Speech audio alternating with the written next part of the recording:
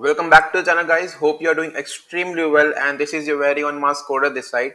So we are going to discuss the problem maximum occurred integer in the video that you are just going to see.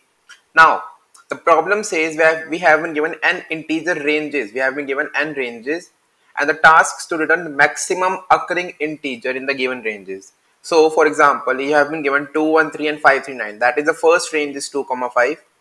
The second range is 1, 3, and the third range is 3 comma 9, right?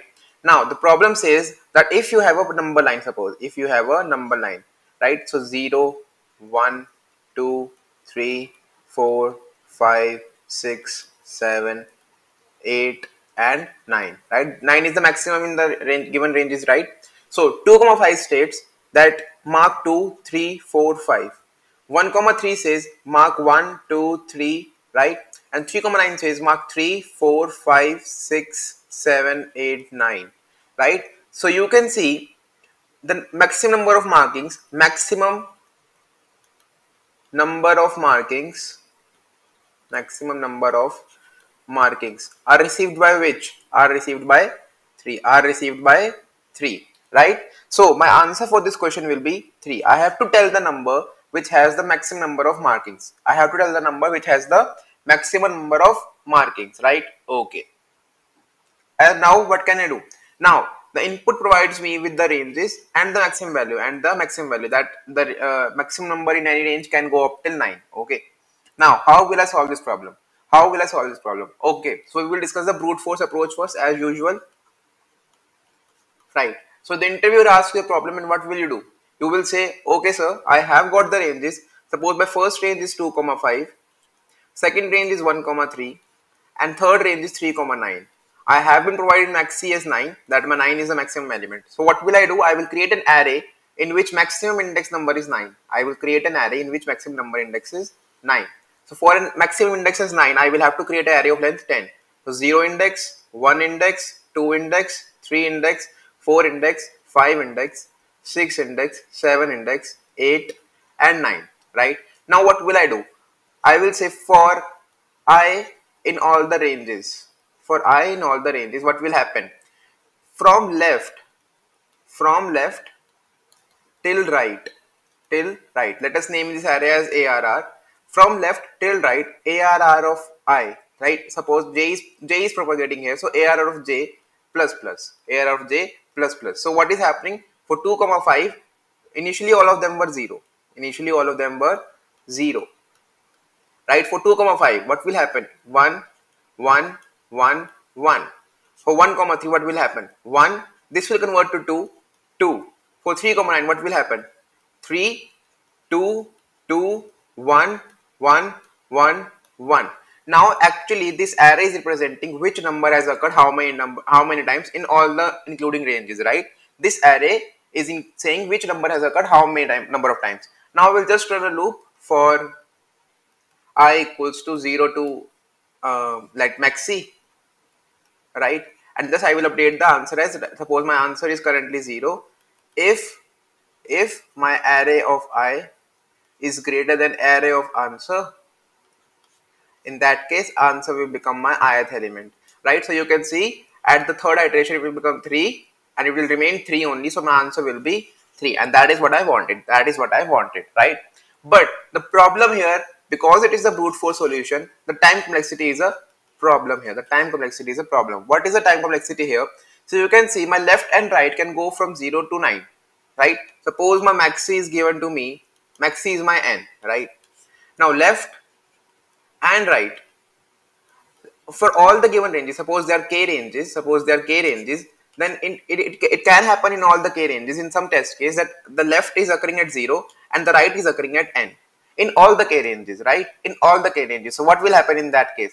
So this loop is actually going n times here and n times here, so it is actually O of n square. Our objective is to optimize the time complexity to bring it to the linear time O of n, that is shorter than the current time. Now how will we solve it? The approach is actually very beautiful. I have myself encountered the same type of question in the interview of Goldman Sachs and Adobe. So please pay attention, because this type of problem is actually very concurrent in today's OS. So please pay attention, right? So moving on to the optimized approach. Moving on to the optimized approach, right? So what I will do, I have the ranges 2, 5, 1, 3, 3, 9. My first step will be the same, to create an array, right? Okay, so suppose my array is looking something like this: 0, 1, 2, 3, 4, 5, 6, 7, 8, 9. And I want to create an array of length plus 1. Okay, so let us create an array of 10, right? All of them are 0 currently. All of them are 0. All of them are initially filled with 0, right? Okay. Now my ranges are, first range is 2 to 5, second range is 1 to 3, and third range is 3 to 9. Correct? These are the ranges 2, 5, 1, 3, and 3, 9. Now how will I proceed? I am saying I am going to deal with it something like a prefix sum. Okay. Now, any of you doesn't know about the prefix sum, so it is a famous algorithm. You can search it over the internet. The YouTube is filled with it, right? Okay, so prefix sum. What I'm saying is, for the range 2, 5, what does it include? That 2, 3, 4, 5 should increase your chances. 1, 3 says 1, 2, 3 should increase. 3, 9 says 3, 4, 5, all up till 9 should increase, right? So what I'm saying is, you encounter 2 here. In the first range, you encounter 2. What will you do? Plus 1. Whatever is there, plus 1 on the left range, right? So what I'm saying is, ARR of left of I plus plus, ARR of left of I plus plus. Now we want to this one to propagate to 3, to propagate to 4, to propagate to 5, but it should end at 6. It should not propagate to 6. So what I'm saying is, 1, it will be plus 1, it will be plus 1, it will be plus 1, but it will be minus 1. Let us say that ARR of right of I minus minus, right? So 0 will convert to minus 1 here. Moving on, same for 1 to 3. So 1, change it to 1. And for 3, 4 will get converted to minus 1. For 3, change it to 1. And for 9, convert 10 to minus 1. That is, I created an index of maxi plus 1. I created an index of maxi plus 1. Okay. Now my step says, make a sum variable. My sum is initially 0. Start the traversal from here. Your first step will be that ARR of I plus equals to sum, and your second step will be sum equals to ARRI. Right? These are the two steps you have to do in the loop. So ARRI plus equals to sum is currently 0, this is also 0, sum will also remain 0. Moving on, 1 plus 0, it will remain 1, but 0 will get converted to 1 because of this line. Moving on, sum plus 1, that is 1 plus 1, it will give me 2 here. And now sum will get converted to 2. Moving on, 2 plus 1, it will get converted to 3, and this will also get converted to 3. Now 3 minus 1, it will get converted to 2. It will get converted to 2. And because of this 2, it will get also converted to 2. Moving on, 0 plus 2, it will get converted to 2. It will remain 2 only. It will get converted to 2 minus 1, that is 1. It will also get converted to 1. Moving on, it is converted to 1 again.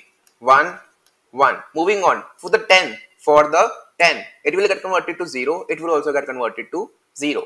Now, it is your duty to match this array, that is 0, 1, 2, 3, 2, 2, 1, 1, 1, 1, to this array we made. It is actually equal to 0, 1, 2, 3, 2, 2, 1, 1, 1, 1. Exactly same, right? Exactly same. So we have got the same array I wanted, like same array we created here is here with us. But the benefit with us is that we did it in O of n time complexity, right? We just move on for the ranges and we just change the array, right? So what was our algorithm? We just did something like this. So for I in ranges, ARR of left of I plus plus and ARR of right of I plus 1 minus minus, right? Now after this loop, we have got the array, right? And now I can just use this loop which is running in O of n time complexity to get my answer, right? So paste this loop inside below here. and this will give your answer. This will give your answer, right? So now few things to notice, because my maxi is given to me as 9, right, and I want to create an array of size 10. That is, I have to create an array of size maxi plus 2. Maxi plus 2. Why maxi plus 2? Because the last index is n minus 1. So if I want 10, I want to make an array of size 11. So 9 plus 2 gives me 11. That is the only thing you have to notice here. Time complexity is O of n. Space complexity is also O of n. Okay. Now let us write the code for it. Alright guys, so here we are. So before starting with the code, I would like to request you to please subscribe to the channel if you have learned something today in the video. So please subscribe to me because it really motivates me. Unfortunately, many of you have not subscribed, only 20% of you have subscribed. So please subscribe me if it's possible. Moving on, what will I do? I will first create an array. So vector of int array of size max plus 2 and initialize all of them by 0. Now just traverse through the ranges. So for int I going from 0 up till n I plus plus, what will happen? ARR of left of I plus plus and ARR of right of I plus 1 minus minus, right? Moving on, what will I do? This will give me the array. Now my int answer I am saying currently 0. Now for int I going from 1, or you can say 0 also. I going from 1, I less than n, I not I less than n, I less than equals to max I plus plus. What will happen? If my ARR I is greater than ARR of answer, in that case answer equals to I. In that case answer equals to I. At the end of the loop, your answer will contain your answer, return answer, right? Let us try to compile and run it. Hope it will work fine. Should not give any error, I guess. Oh, it is giving error. What is the error? Let me see. Found the error. We did not pre-process, like we did not do the sum something, right? So int sum equals to 0 currently. Now for int I going from 0, I less than equals to max, what will happen? I will say sum plus equals to ARR I, and sorry, not sum plus, it will be ARR I plus. ARR I plus equals to sum, and now sum equals to ARR I. Right, this will give me the pre-processed array. It should run fine now, I guess. And oh, again there is an error. Okay, updation statement is missing. I plus plus. Let us try it now. Please don't give an error. It is running fine. Let us try it for submit as well. Should not give any error, I guess.